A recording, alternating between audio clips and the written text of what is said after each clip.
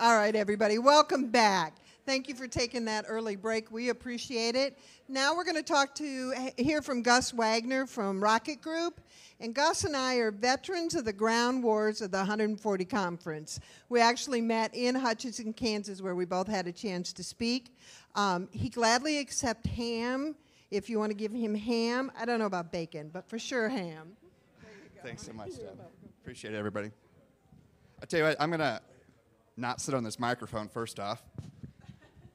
I'm gonna work with a net this morning, and for a particular reason, one of my Rocket Group co-pilots, we lost him last night. My 12-year-old Labrador Retriever who sat by my feet. I know. I got the sympathy, but I just wanted to work with a net here this morning because I'm not in the public frame of mind. But anyway, hi. Appreciate that. Hi. Good morning. My name's Gus Wagner. And I'm from the closest southernmost state capital to Des Moines, Jefferson City, Missouri.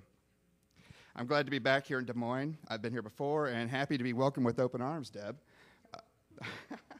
And for all you Iowans, I guess all the hard feelings from the 1830s Missouri-Iowa honey war have subsided. For the last 10 years, I've owned a marketing company called the Rocket Group, at Rocket Group on Twitter. I know there's some followers here in the room today, and I thank you.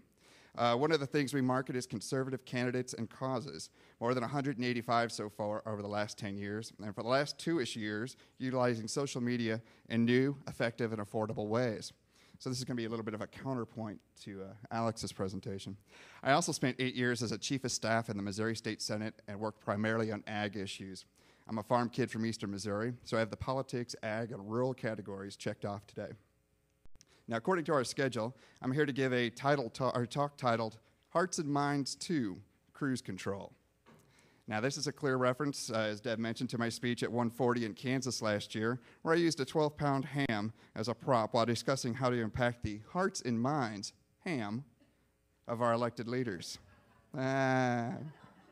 This year, we're going to look at something different.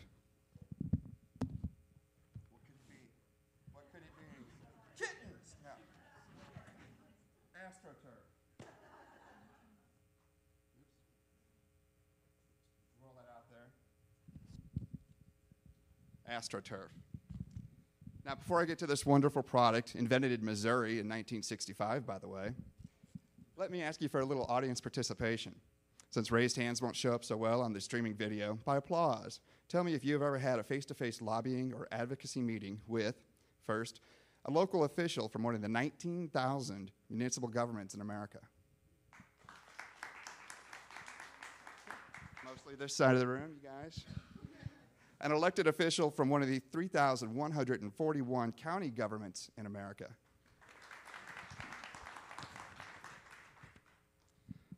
Alex is clapping for all these, I think. Someone from one of the 99 House of Representatives or state senates in America. I say 99 because I know there's some Nebraskans here today. A governor. A United States congressman or United States senator. A president. Ever talk with a king or a newly married princess? Okay, well, that's not what it's a little bit about what we're talking about today. Now, again, by applause, how many of you have had a social media conversation, outside of email, of course, with an elected official about an issue that was on a personal level and not just blasting press releases or talking points at them? Cool. Now, how many of you have organized groups? We are talking dozens, hundreds, thousands of people to take real-world action on a legislative idea.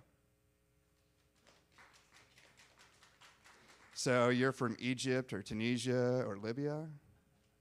Because that's exactly what I'm talking about. A lot of that activity was driven by social media. You ever watch C-SPAN and see officials and staff members spaced out, not paying attention with their noses in their space or their smartphones?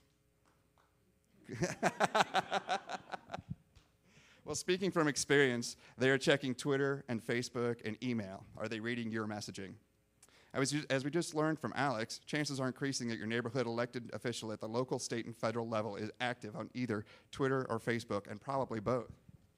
I should have brought a page-turning intern.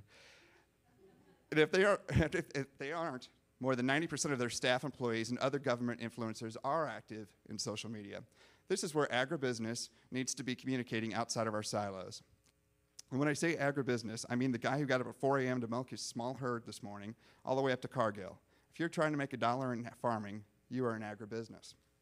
Now, the reason for the AstroTurf? Because when folks are organized for issue-specific events and rallies, just as we do in political campaigns, government debates, or those flash mob things, critics and naysayers say you're astroturfing, creating and utilizing false grassroots. But by combining time and commitment, speaking with truth and transparency, and being able to activate your engaged and involved online folks to take real-world action, I like to say we are using AstroNet turf roots. I like it. I invented that hashtag. And I should put that on my resume. So, but think about this. We live in a time when only 90 out of 435 members of the U.S. House consider themselves, quote, rural enough to be members of the Rural Caucus. Additionally, those numbers are not getting better for most of us in most congressional redistrictings going on in the states right now.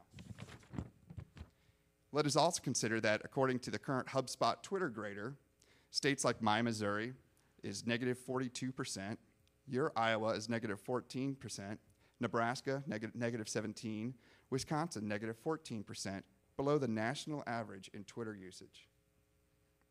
Just another category the Midwest allegedly lags behind the coast in, right? Well, combine those two facts and think about the shrinking representation and influence agribusiness and rural concerns receive in government. So what about the 345 congressional city cousins we need to engage on our issues? We must impact them with our AstroNet turf roots and using our truth and transparency. Here are some of my suggestions for agribusiness and rural America to move more successfully, aggressively, and positively communicate ideas and leadership in this modern era. Bloggers like lists. Here's a list. First, follow and friend the elected officials and staff members on Twitter and Facebook. Never forget the staff. All of this information is readily available in places like tweetcongress.com. Observe how they communicate in tone and topic, for this is how they want to be communicated to. When appropriate and effective, do respond to their messages or retweet or share them with your community. Encourage your organization's members and leaders to engage the officials and staff members as well. Do offer a social media directory or a follow list of the elected officials and staff you communicate with. When you do engage them, don't talk and PR speak or try to Thomas Dolby them, blinding them with science. Speak in personal terms. Impact on jobs always opens ears.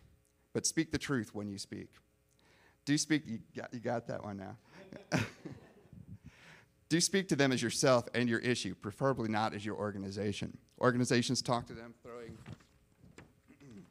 throwing talking points and direct mail all day. Unfortunately, it's all white noise.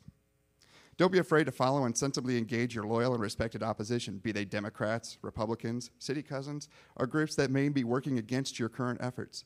You'll be surprised when you need to expand your base of allies who will step forward. Again, we can't keep talking in our silos. Be an expert on your issue. Water regulations, rural broadband, oh my goodness. Rural broadband, education needs, taxation, whatever. Know the impact to your area, their area, and your business. Be able to back your knowledge with real information. Don't attack, start online fights, or join into them. Don't drink the Kool-Aid either, just be professional. Let them know events that are coming up, such as meetings or tours where they can get real-world experience in agribusiness and rural affairs. You will be rewarded when they attend, learn something new, and tweet about it to the world. When you meet them in the real world, do remind them gently of your social media relationship. And don't forget those city and county leaders. More often, this is where the activist regulation, which impacts food production of all sizes, is occurring or being discussed. And do be aware that the internet, like a diamond, is forever. If you put it out there, it can help you, or it can come back and bite you in your pork butt. Little Iowa swine humor. Also, seek out the press that cover government at all levels so they have a more familiar relationship with you. Don't become a pest. Don't use form letter type messaging, and don't blindly attack people who have no idea who you are. These are called frequent flyers, and they are largely ignored and dismissed and blocked. One of the whole paradigm-changing goals of social media is to base communications and commerce activities on relationships and transparencies. These same goals apply to the way we communicate with our elected officials in the 21st century. And I'm going to drop this last list and cut to the end here because I got the piece signed. What? Okay. But while the opportunity for agribusiness and rural America to be leaders in these social conversations is quickly passing us by, I must note there are active ag and rural communities on Twitter, but more effort needs to be made to take their AstroNet turf roots outside the silo. By comparison to other media, whether they are political or issue-oriented, TV and radio ads are ignored. Direct mail is tossed and hopefully recycled. Lobbyists are expensive, and once-a-year days at the Capitol with your groups are incredibly ineffective.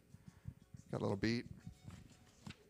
Social media relationships are quickly becoming as important as personal relationships and impacting the hearts and minds, of our elected leaders. Now again, by a show of applause, who's ready to rock their AstroNet turf roots into the real world action? Thank you. I hope you enjoyed this as much as I have. Thank you very much.